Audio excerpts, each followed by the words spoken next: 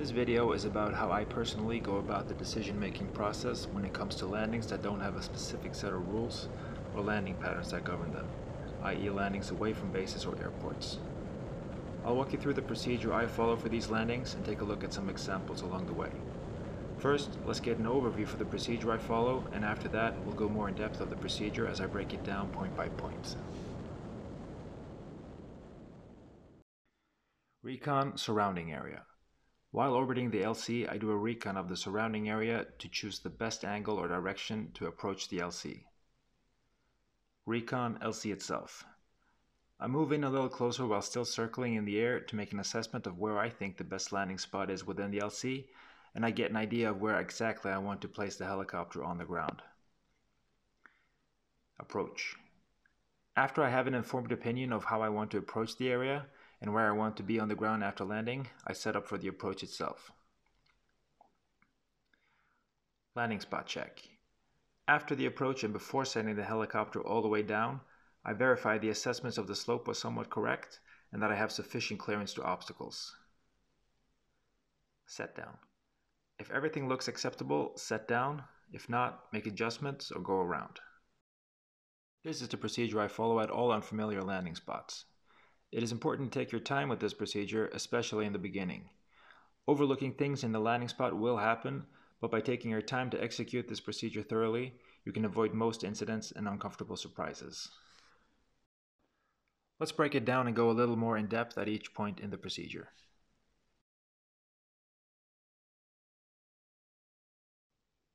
The main point of this phase is to choose where to approach the LC from, and is done while circling about 100 to 200 meters out from the LZ at about 300 to 500 feet AGL. While circling, I mainly look for houses, people and animals, the position of the sun, the elevation of the surrounding terrain, and surrounding obstacles.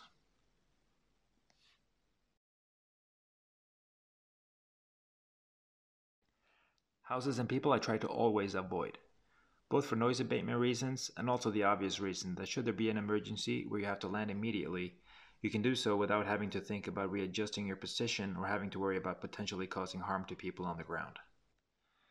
The position of the sun plays a big role in choosing the approach path. Coming in with the sun in your eyes effectively blinding you can be very dangerous. I will almost always try to come in from an angle that mitigates the effect the sun has on my vision.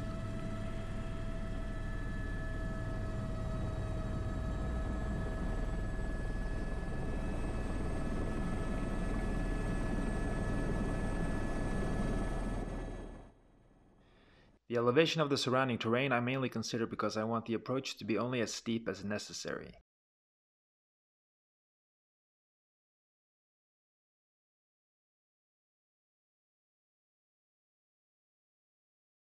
This is to better get an idea of the slope of the landing spot and also gauge the height of potential obstacles and the LZ while I am shooting the approach.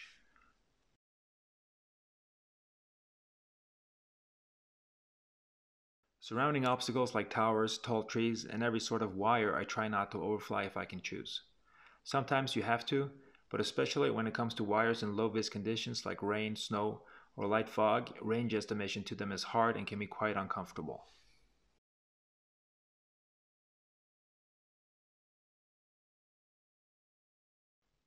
When it comes to wind, I usually don't consider it too much unless it's quite strong. In smaller helicopters you have to, but there is so much power reserve in the H125 that it is usually not a factor if you just limit your vertical speed and go slow. Of course, if I can choose, I choose a headwind. But I would much rather come in with a strong tailwind or sidewind instead of, for example, coming in with the sun in my eyes. So let's look at an example of an LC where I identify each point that we just went over and choose an approach angle based on that information. There are not many people around except for the customers we were flying for on this mission that were in the LC itself. There are no houses or animals to consider in the surrounding area. The sun has set behind the mountains, so there is no chance of getting blinded by it no matter which way I choose to come in. The surrounding terrain does not have much elevation except for this little knoll to the left in the picture. There are tall trees all around this parking lot, so no matter which way I choose to come in, I have to overfly them. But there are also power lines stretching over the LC from the left to the right which I have to consider. The power lines played the biggest factor in this example in my choosing of the approach path. I chose to shoot my approach from the right towards the left in this picture into the landing spot between the two cars. That way I could keep the power lines in sight on my left the whole time while I was on approach. It was also the direction that allowed for the most shallow approach angle, letting me get the best idea of the slope on the landing spot itself. Before leaving the base to go do a job at an unfamiliar site, I look up satellite photos if we have the coordinates of the LC. This gives me the first impression of the area surrounding the landing even before taking off. It can also help give you quite a good idea of the LC itself.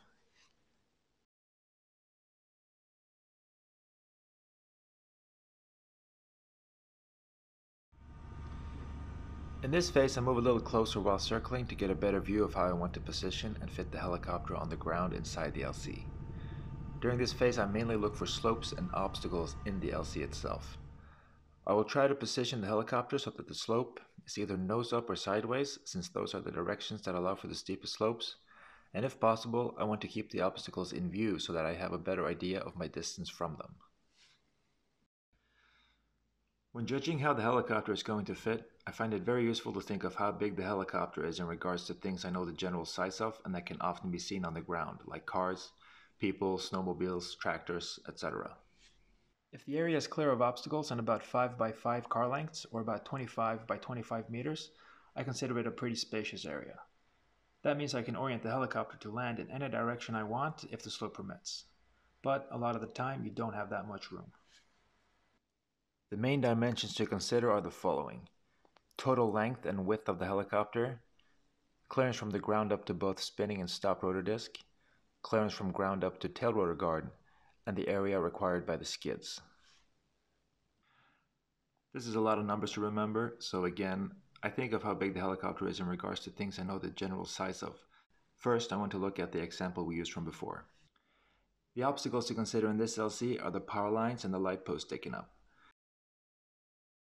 The slope is tilting towards the river, so I want to land nose up in this example to better have a view of the car that is going to end up on my right, while also keeping the light post right in front. If we are landing nose up, that means that we'll have the tail towards the power lines when we set down and have them in our blind spot. To make sure that we have enough room in that direction, I look at the car with the trailer already parked here. This is where measuring by things you know the general size of comes in. To allow for some safety margin, let's say the helicopter needs about 2 times the length of the car and trailer together. As we can see, we can fit 2 of those car and trailer lengths in that direction.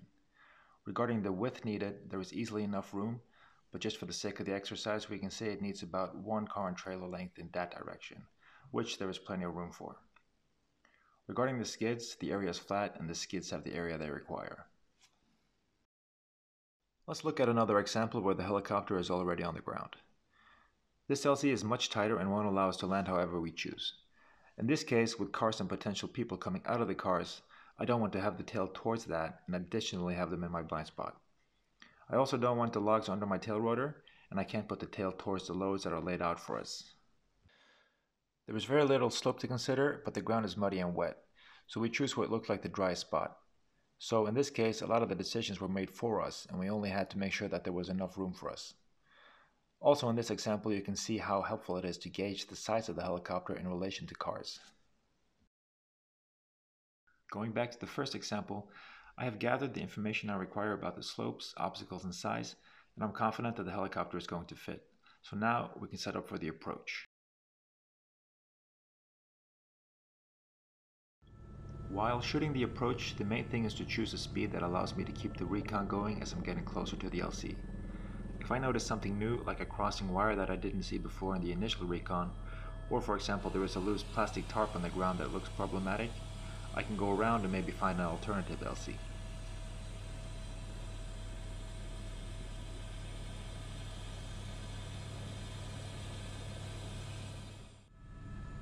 The closer you get, the better idea you are going to get about what the slope is and what the height and distance to obstacles are.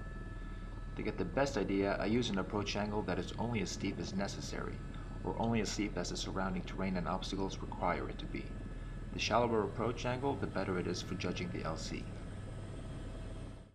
Let's look at the approach I chose to the area from the first example when we looked at the recon of the surrounding area. My speed is a little high in this example. To me, this is a known area and we had already landed here twice earlier in the day.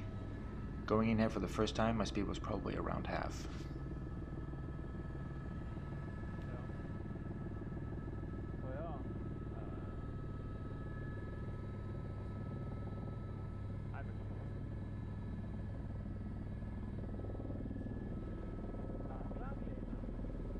This approach direction allows me to keep the power lines in view during the approach, while also coming in from the direction that has the least amount of obstacles.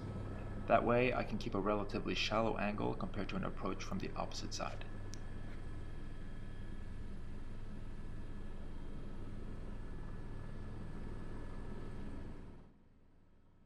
An approach perpendicular to the power lines would have ended in a high hover directly over the spot, with a final vertical approach to the set-down point. Going in vertical is the hardest way to judge the slope, and I don't really use it unless I've already landed in that spot earlier, or the area is confined and require a vertical approach. We are getting very close to landing, so let's take a look at the landing spot check. Depending on how big the LC is, and if there is room for it, I try to come into an in-ground effect hover before reaching my spot to do a last confirmation that the spot looks good enough for a set down.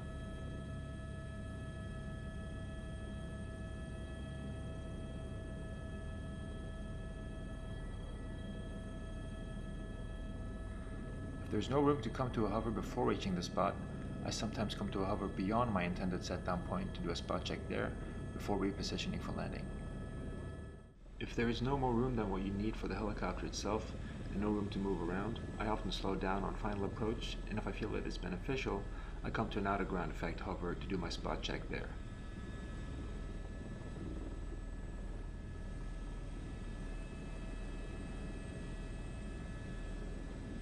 If everything looks acceptable, I move on to the landing itself.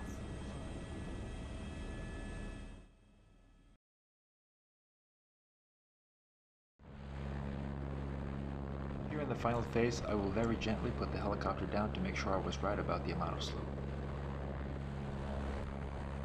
If you have a task specialist or loadmaster with you, it is common practice to have them open the door and clear your left side and tail rotor, while you focus on the right side and the front.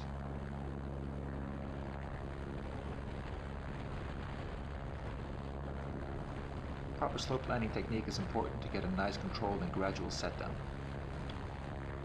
The task specialist will let you know if the clearance margin becomes unacceptable as the helicopter gets closer and closer to the ground.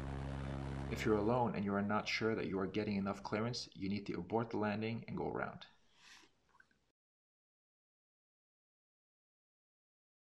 As with many things in aviation, proper setup, preparation, and information gathering will make your tasks a lot easier. The same goes for landings.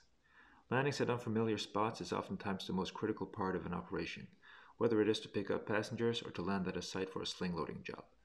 There are many variables and a lot of factors to consider. I think the most important point I can make in this video is to take your time and establish solid habits and procedures for unfamiliar landings. By following a proper procedure, the instances of overlooking something and getting an uncomfortable surprise will be significantly fewer and further in between.